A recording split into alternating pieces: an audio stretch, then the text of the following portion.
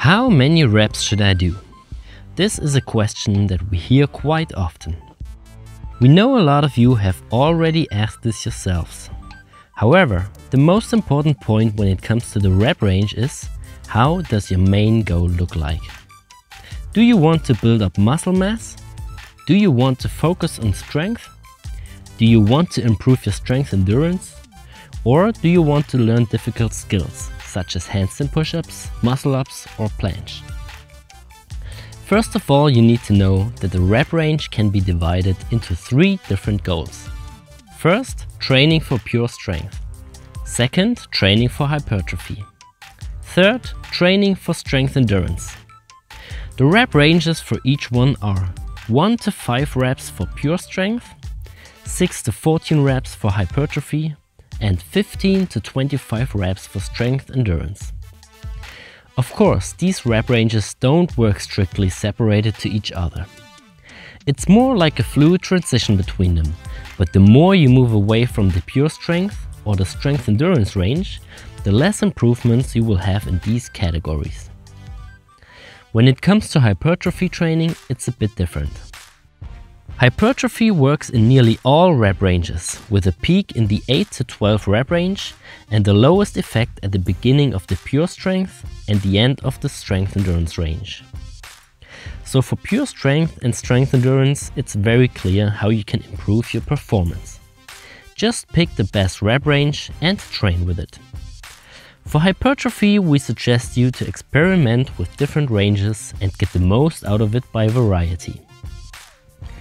Another important factor for hypertrophy is training to failure, because there are 2 main requirements for building muscle mass: the mechanical load and the metabolic stress. Mechanical load is reached by a specific resistance that shouldn't be too low or too high. Metabolic stress is caused by training to failure. That doesn't mean to go all out in every set, but at least in the last set and in every exercise. Now everything should be clear, right? You know which rep range to use for which goal, so just pick one and start. Well, you also need to know that this rep scheme is designed for 4 seconds for each rep. The problem is that nearly nobody does it this way. And that's why you shouldn't only take an eye on the reps, but also on the time under tension. So here is a better scale for you. 4 to 20 seconds for pure strength, 24 to 56 seconds for hypertrophy, and 60 to 100 seconds for strength endurance. Of course, it's still important to do a certain amount of reps, because super slow training is not the best way, neither for pure strength, hypertrophy, or strength endurance training. So you should try different rep speeds and look what is best for you.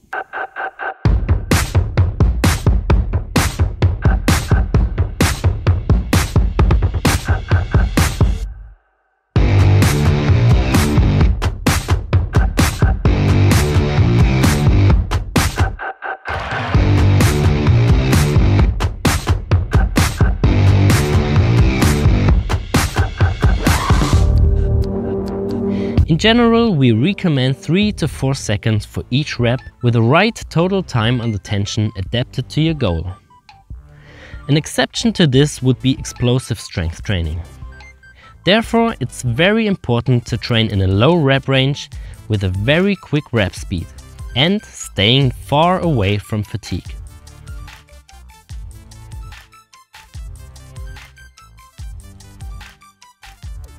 The next thing that you should keep in mind is that some rep ranges have benefits for others.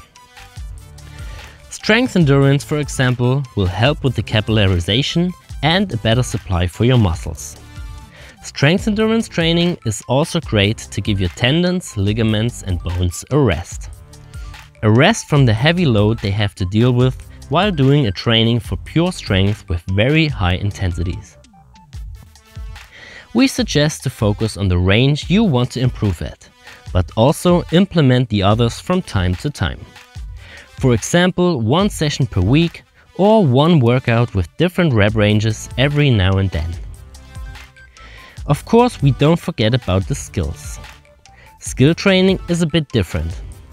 There are skills which require more intermuscular coordination instead of strength, like the handstand. There are also skills which require more strength than intermuscular coordination, like the front lever. And there are skills which are a mix between both. The handstand push-up is a great example for that. The more strength you need for a skill, the lower the rep range gets. If something is quite easy for you in terms of strength, you can do a lot of reps because you won't exhaust yourself that much. So if you want to train for skills like front lever, planche or handstand push-ups, we recommend a lower rep range and connected with that a low time under tension, without going to fatigue. We don't say to never go to failure with skill training, but it should be a rare part of your training. We now show you some workout examples of the different rep ranges, so that you can imagine how it looks like.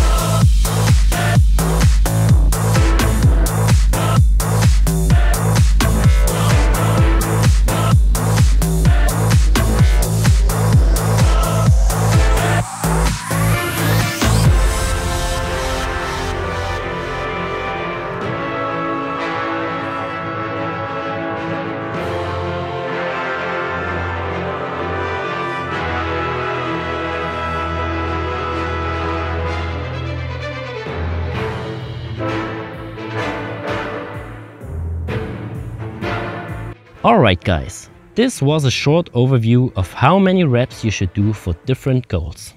Now it's your turn to find out what works best for you. If you want to test it, you could use our workout programs.